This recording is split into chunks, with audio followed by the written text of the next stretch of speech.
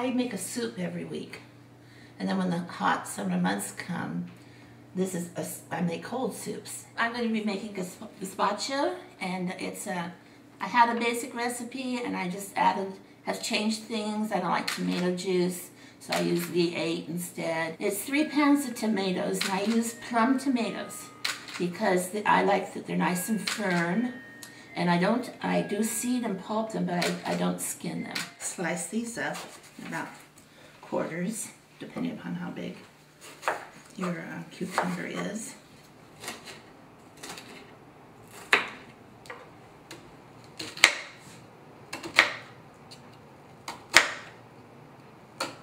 So it didn't have much seeds in it, but you do want to get rid of the seeds.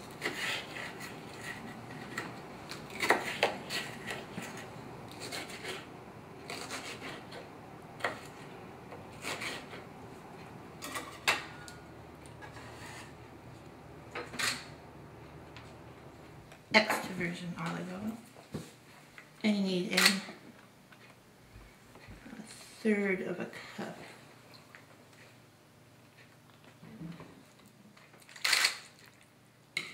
You want to mix it thoroughly so that the oil and the V8 mix together.